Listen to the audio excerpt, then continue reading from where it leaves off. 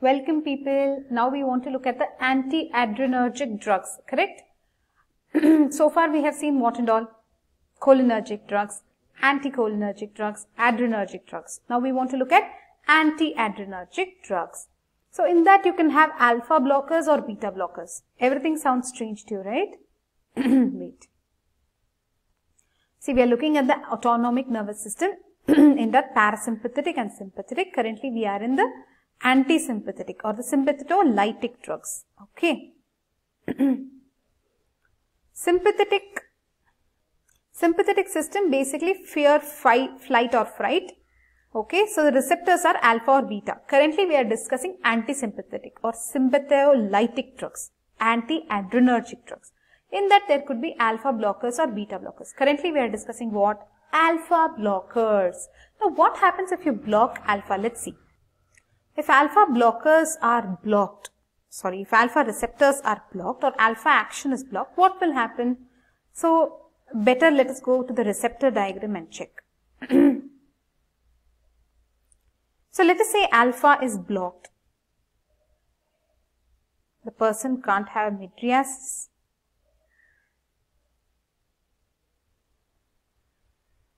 If alpha is blocked, there can be vasodilation, so there can be postural hypertension. Alpha is blocked. If alpha is blocked, urine sphincter cannot work, so emptying of bladder. Uterus cannot contract. Wow. So you understood everything, right? Just by looking at the receptor locations, you can know if alpha 1 is blocked, what and all happens. Right? Even ejaculation, erection could be affected. Like what happens if alpha 2 is blocked? Then there will be more insulin. Because alpha 2 less insulin. You want to block alpha 2.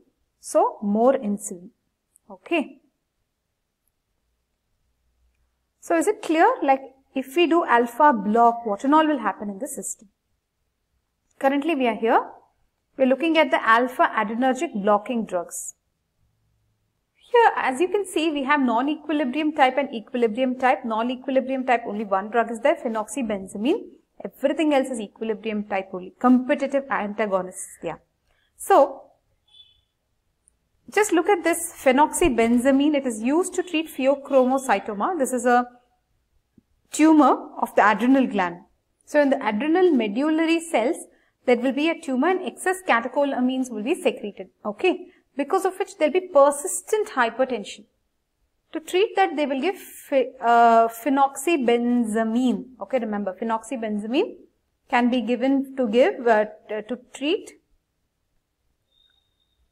pheochromocytoma. So alpha blockers are given to treat pheochromocytoma. Then Phentolamine. Let us come to the non-selective alpha blockers. Then we'll go to alpha 1 selective blockers, alpha 2 selective blockers. Now first of all, non-selective blockers. All the alpha stuff will be blocked. Example in that ergot alkaloid. You should know. Then you should know imidazoline like phentolamine. These two you should know. Okay. Chlorpromazine is also an chlorpromazine you have seen in antipsychotics, correct? Once again. Yes, it is an antipsychotic. So it is also coming under an alpha, non-selective alpha blocker. Okay.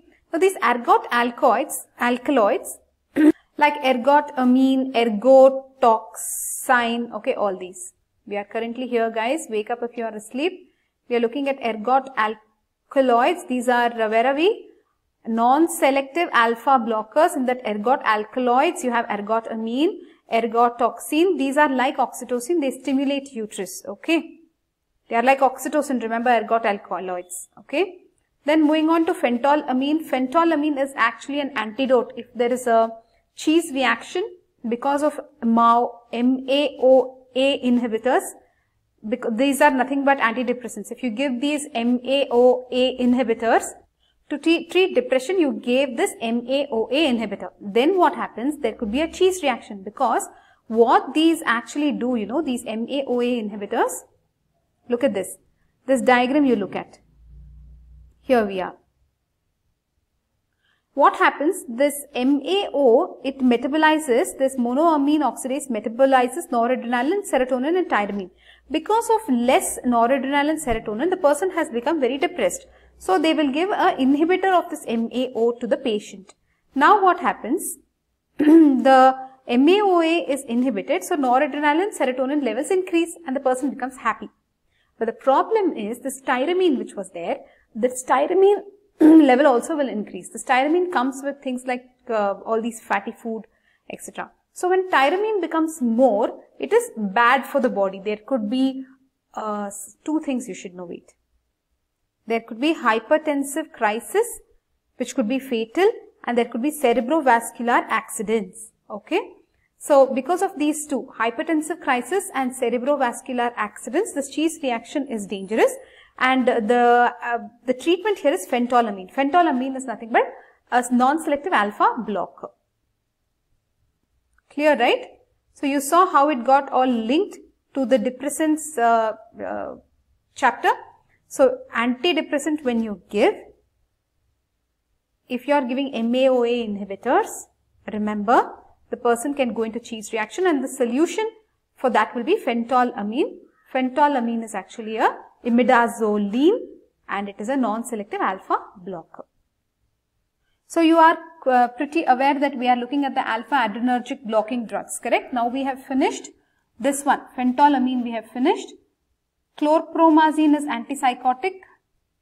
We are not going to details of that now. Then we will go to the selective ones. In selectives you have alpha 1 selective and alpha 2 selective. Let us look at alpha 1 selective. Now, alpha 1 selective blockers, these are all ending with the osin. So, prazosin, terazosin, doxazosin, alfuzosin, etc. Tamsulosin, silodosin. Tamsulosin and all the name we have heard a lot. So, remember prazosin, terazosin, doxazosin, tamsulosin. 4 names you can remember for now. Say the names. Prazosin, tamsulosin, then terazosin, doxazosin. Okay. These are all alpha 1 blockers. They block only alpha 1. Then you have alpha 2 blocker. Alpha 2 blocker you have Yohimbine. Okay.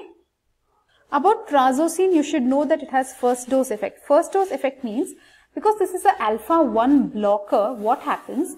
There can be vasodilation. Correct? Because alpha 1 is responsible for vasoconstriction. However, alpha 1 block means there can be no vasoconstriction, there will be vasodilation. If there is vasodilation, what happens? Especially the arteries in this case, they get more dilated than the veins. And hence, the person can have dizziness and he can faint. This is postural hypotension. This is first dose effect.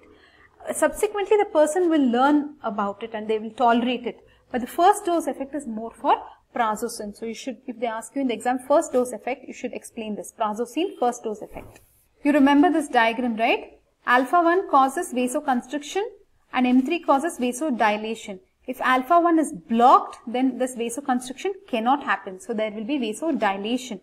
So when there is vasodilation, there will be reduction in blood pressure and hence the person will have postural hypotension. So as soon as he stands up, he may faint or he may feel dizzy when he takes this tablet. So you should tell that person, get up slowly.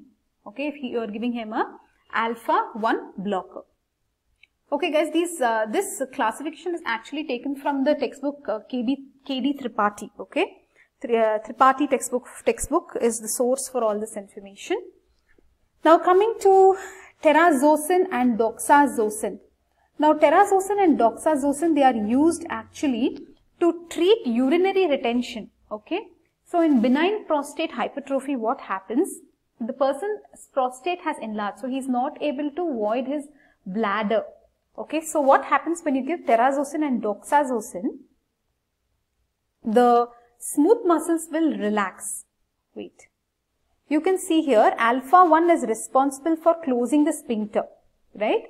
So now if you give this alpha 1 block, sphincter will open, correct? So there will be urinary outflow. So if a person has benign prostate hypertrophy, urinary obstructions, that's things, you can give this alpha 1 block. It will only help the smooth muscles, etc. But there is no effect on the prostate size. Prostate size will be same only. Okay. So let's go back there now. So we are looking at alpha adrenergic blocking drugs. We have finished almost everything. So let's revise. Alpha-1 blocking drugs, you have PhenoxyBenzamine, which is used to treat pheochromocytoma. Other than that, you should know non-selective, alpha-1 selective and alpha-2 selective. Non-selective, you should know ergot alkaloids, phentolamine and chlorpromazine.